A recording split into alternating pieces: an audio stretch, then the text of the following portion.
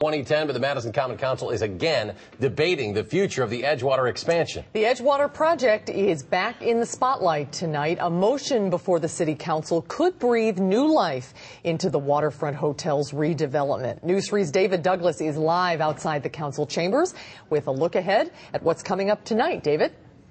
Well, Susan, it feels like deja vu to be standing here talking about the City Council potentially overriding the Landmarks Commission decision, but that's because it is. And this time there's once again a familiar wrinkle with a bit of a fresh catch to it. Tonight, the Council is going to reconsider the Landmarks Commission override vote once again, but there's an expected motion that would refer the project to the Urban Design Commission and to the Planning Commission before bringing this whole thing back to the Council, essentially letting the project go through the rest of the city process, potentially as a way to gauge further interest before making any kind of final decision about that whole landmarks decision.